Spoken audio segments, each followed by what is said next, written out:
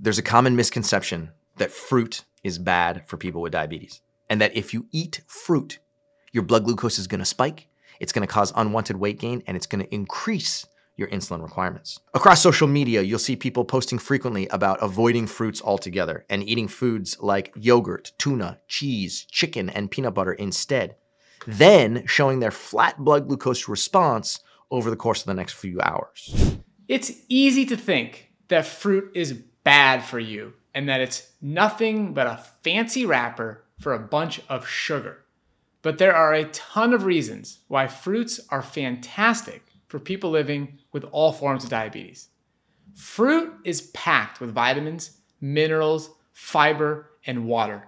And just because they tend to have a higher carbohydrate content than many vegetables does not mean that you should avoid them. The truth is that the word sugar is misused when referring to the energy contained within a fruit. And the whole carbohydrate energy that you get from eating a fruit is one of the secrets that can help you reverse insulin resistance, which in turn is going to help you prevent and reverse prediabetes and type 2 diabetes. And yes, I did say reverse. Now, in this video, we're going to explore a number of things. Number one, we're going to teach you why you shouldn't fear the sweet whole carbohydrate energy that's contained in a fruit, and why it's unnecessarily confusing to talk about the word fruit and the word sugar in the same sentence. Number two, you'll learn about why refined and processed sugars are the sugars to avoid completely. Number three, we're going to talk about why fruit can help reverse prediabetes and type 2 diabetes. And yes, I did say reverse. And number four, we're going to talk about some of our absolute favorite fruits to enjoy. And we suggest you watch until the end, because we'll explain how the same reasons why we recommend these 7 fruits are the same reasons to avoid other foods if you're living with diabetes. Now, fruit is a misunderstood boogeyman. One of the main reasons that people with diabetes are afraid to eat fruit is due to the fact that fruits are high in whole carbohydrate energy. However, this isn't the whole story. Now, fruits are high in whole carbohydrate energy, which can lead to elevated blood glucose, but this can actually be easily avoided by paying attention to the overall fat content of your diet at the same time. Now, we're going to talk about that in a little bit. What's more important is that referring to the energy in fruit as quote unquote sugar is downright confusing, because sugar is also used to refer to a white crystalline substance that's the product of a refining process that is known and has been proven by modern research methods to cause metabolic dysfunctions like weight gain, fatty liver disease, insulin resistance, prediabetes, and type 2 diabetes. So it's important to be crystal clear when you use the word sugar. Sugar is a biological term used to describe a monosaccharide. Monosaccharides are molecules like glucose, fructose, galactose, xylose, and anything that ends in the letters OSE. Anything that ends in ose is technically a sugar according to molecular and cellular biology textbooks. Now, sugars play a wide range of roles in biology, but one of the most important roles is to store energy. Now, plants make glucose and they store it as long-chain molecules known as carbohydrates that include, number 1, starch, number 2, cellulose, and number 3, chitin. Table sugar is very different. Table sugar is not found in nature. It is a highly refined substance that began as sugarcane or sugar beets. But then, through a refining process, the sugar cane or the sugar beets was turned into a white crystal. And in order to do that, it had to get milled and dried and extracted and dehydrated and bleached. And each of those refining processes dramatically reduces the overall nutrient value. Meanwhile, carbohydrates in nature are often eaten in their whole state. They are protected by both macro and micronutrients that include, number 1, fat, number 2, protein, number 3, vitamins, then minerals, fiber, water, antioxidants, and phytochemicals. So there are other classes of macro and micronutrients which actually serve a protective function because they protect the monosaccharides from affecting your blood glucose within a short period of time. These protective nutrients, you can think of them as things that slow down the rate of absorption of glucose and fructose from a fruit. And that in turn leads to a small rise in your blood glucose, rather than a very large rise that you would get from eating unprotected white table sugar. Now think of these protective nutrients as a biological brake. And the purpose of this brake is to slow down the digestive process. And trust me, that's a very good thing when it comes to molecular biology. On the other hand, white table sugar is unprotected because it has zero macro and micronutrients to come along for the ride. As a matter of fact, white table sugar contains zero fat, zero protein, zero vitamins, zero minerals, zero fiber, zero water, zero antioxidants, and zero phytochemicals. White table sugar is absorbed extremely quickly into your blood, resulting in a large and rapid rise in blood glucose that can trigger a host of metabolic pathways in your liver, in your pancreas, and in your adipose tissue that then cumulatively result in weight gain, high blood glucose, high insulin concentrations, high cholesterol, and high blood pressure. Fruit, on the other hand, is a three-dimensional matrix of both micro and macronutrients together. And even though a fruit has a sweet flavor and may trick you into thinking that it's just a giant ball of sugar, it's not. It's the presence of these protective macro and micronutrients that allows the fruit to be digested and absorbed slowly at a physiologically normal rate. And that results in the uptake and transport of not only glucose at a slow rate, but the uptake and transport of very powerful disease-fighting nutrients. Think about it this way. In the world of metabolic health, slow is good and fast is problematic. Another reason that people are afraid of fruit is due to a measure of food called the glycemic index. The glycemic index is a measure of how quickly and how high your blood glucose levels spike after eating certain foods. Some fruits are higher on the glycemic index, including lychees, cantaloupe, and watermelon. But most fruits are actually medium or low on the glycemic index, even though that may seem strange. Even unbelievably sweet fruits, such as bananas, dates, apples, grapes, mamey sapote, sapodillas, papayas, and pineapple are considered low glycemic fruits. The sweetness of a fruit is not a reliable indicator of its glycemic index or natural sugar content. We published a video about how one of our coaching members, Greg, lowered his A1C by adding in more bananas and other fruits that people told him were high on the glycemic index. And you can watch that video by clicking right here. It's a classic story. Man acts on incomplete information.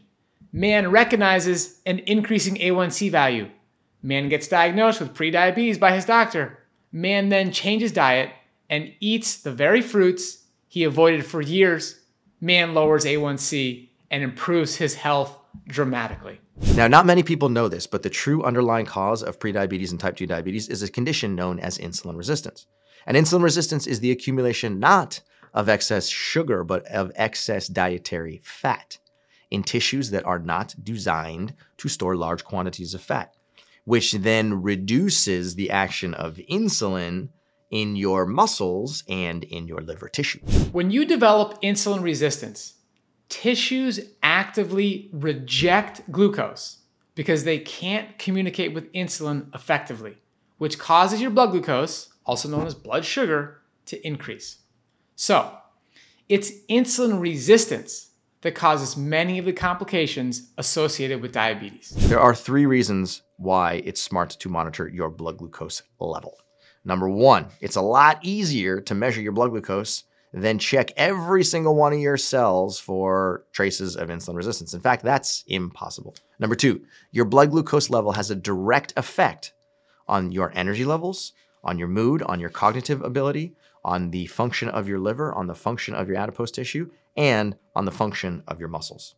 And number three, you can technically survive on a very high level of insulin resistance for a long period of time. However, the higher your level of insulin resistance, the higher your overall chronic disease risk. Therefore, knowing what your blood glucose is on an hour-by-hour or day-by-day basis is a way that you can lower your blood glucose and potentially lower your insulin resistance level to protect yourself against future metabolic dysfunction. But make no mistake, high blood glucose is just a symptom, just a complication of diabetes.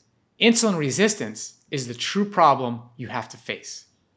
That's why the Mastering Diabetes method focuses directly on creating a lifestyle that can help you reverse insulin resistance.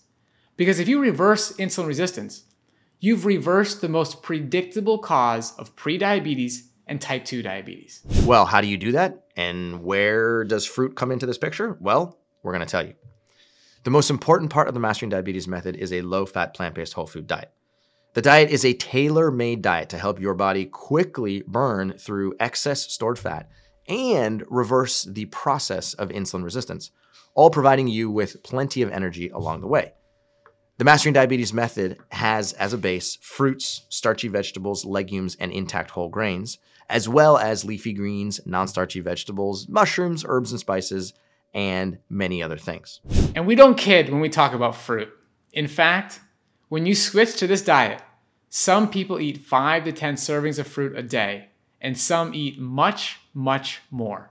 This is because fruit is a fantastic source of energy, has crucial vitamins, and leaves you feeling energized and inspired, which are super important for any diet that you want to keep in the long term. Now, a lot of people ask us, should I avoid fruit at first? And this is actually a really good question, because whether or not you should avoid fruit at first depends on your baseline level of insulin resistance. Now, if you're already insulin resistant at baseline and you experience high blood glucose values on a daily basis, then adding carbohydrate energy, especially from fruits, is likely to cause your blood glucose to go even higher. So you want to make sure that if you are insulin resistant at baseline, that you are including lots of leafy greens in your food, you're including lots of non-starchy vegetables in your food, that you eat your meals nice and slowly, and that you split your meals into 2 parts that are separated by approximately about a 15-minute rest. The combination of those actions is likely to keep your blood glucose nice and low until insulin resistance fades away into the background. Then you can begin to increase your consumption of fruit. But in the long term, you'll be able to eat all green light fruits as you consistently maximize insulin action by maintaining a low-fat intake.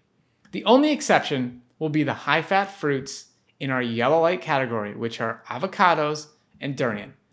That's why we've put together a list of 7 fantastic fruits to start adding to your diet immediately. The first on the list of fruits to add include berries like blackberries, raspberries, strawberries, and blueberries. Fruits don't get much better than berries for people living with diabetes because they are truly delicious and they are packed with significant antioxidant containing compounds. Strawberries and blackberries in particular are packed full of vitamins and minerals. They've got all your B vitamins, including folate, which is important. They're high in fiber, and they help protect against colon cancer. Not to mention, these are fantastic as a snack in cereal and oatmeal, or even on their own. Now, if you're gonna eat fruit, it's hard to pass up pears. Pears come in many different shapes and sizes, many different varieties, and they are great to eat at breakfast time. They're also great to put into salads, and you can actually make a salad dressing out of them that contains no added sugar, no added fat, and tastes phenomenal. And what do they have to offer for your health? The same key vitamins you get from berries, plus more fiber and potassium. Next up are apricots. Apricots are an underrated fruit, but they're coming in strong in terms of popularity, and it's easy to see why, because they're very tasty. Now, apricots are a great addition to salads. You can put them in cereals, you can put them in oatmeal, and you can even eat them just as a fresh snack by themselves. They're also a nutrient-dense, high-fiber fruit that helps protect your heart while giving you energy and a bit of vitamin C for your immune system. And don't forget cherries. They're not just for cocktails and sundaes. In fact, cherries are a great source of vitamin C, fiber, and other important vitamins. Cherries are beneficial to your eyesight. Did you know that? I didn't even know that. Cherries are full of antioxidants that can help prevent macular degeneration, which is a complication of diabetes. And in addition to that, once you start eating them, they're pretty addicting and it's hard to put them down. Now, anyone who's lived in the South knows peaches. They are juicy, sweet, and just flat out tasty. Peaches also come in strong with a lot of great benefits for people living with diabetes. Peaches, just like apricots, are a stone fruit that have an incredibly high fiber content, which is a good thing. And it helps your blood glucose stay nice and controlled and can improve your cardiovascular health at the same time. They also contain vitamins A and vitamin C along with potassium, and all three of those are very beneficial for your cardiovascular health as well as your liver and your muscle. Apples, one a day to keep the doctor away. Well, it's hard to beat an apple. First, they're low in calories. Second, apples are loaded with antioxidants that help prevent tumor growth and heart disease. And the best part is that you can feel satisfied for multiple hours after eating as little as one apple, maybe a couple, which isn't always the case when you're consuming things that are sugary, especially if they're refined.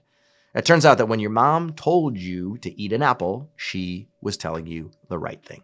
And the secret weapon for people living with type 2 diabetes is amla. Amla is the Indian gooseberry, and it's something you'll want to add to your diet no matter what. Now, amla can lower your blood pressure. Who doesn't want that? Can lower your level of insulin resistance. Who doesn't want that? It can lower your blood glucose. Who doesn't want that? It can increase your HDL cholesterol, your good cholesterol. Who doesn't want that? And it's the world's most powerful LDL cholesterol, or bad cholesterol reducing food. Who doesn't want that? And all of that happens simply by adding amla berries to your existing diet. A very small amount of them can elicit these very powerful responses as long as you're consistent on a daily basis. It turns out that amla berries are actually the second most powerful source of vitamin C ever discovered by scientists, and they are the single most powerful antioxidant-rich containing food ever discovered by humans.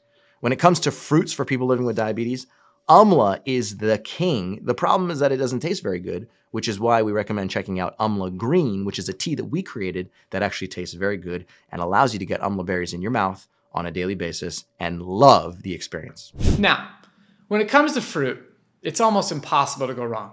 However, we do want to mention the ways in which fruit can be packaged or consumed that can lead to a spike in your blood sugar. So these include most canned fruit, most fruit juice, most fruit sodas, and dried fruit, especially if that dried fruit is covered in added sugar. The key here is additives, especially syrups and sugars. It's funny that when you think about it, after all, fruits are sweet and delicious by themselves, but yet they are often put into syrups and have sugars added to them when they are put into cans, but it doesn't really make much sense because they don't need it. So what have we learned today? Well, we've learned why there's such a misconception about fruit. We also learned why fruit is pretty much always a good thing for you if you're living with diabetes, with a few exceptions for high-fat fruits or for people living with exceptionally high levels of insulin resistance that you can then wash away over the course of a 2-phase process. And finally, we learned about 7 fruits that are great to start adding to your diet, including the king of them all, amla. It's all part of the low-fat, plant-based whole food diet, which is a proven strategy to improve your overall health, to feel great, to take control of your diabetes health, and to help you attain your ideal body weight today and permanently.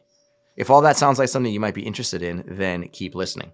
There's a reason that so many people are talking about their A1C miracle, lowering their A1C by an average of 2% and feeling better than they have felt in years. We have a range of programs from group coaching to private coaching, which can all help you take full control of your diabetes health. In order to find out which option is best for you, we suggest booking a free discovery call.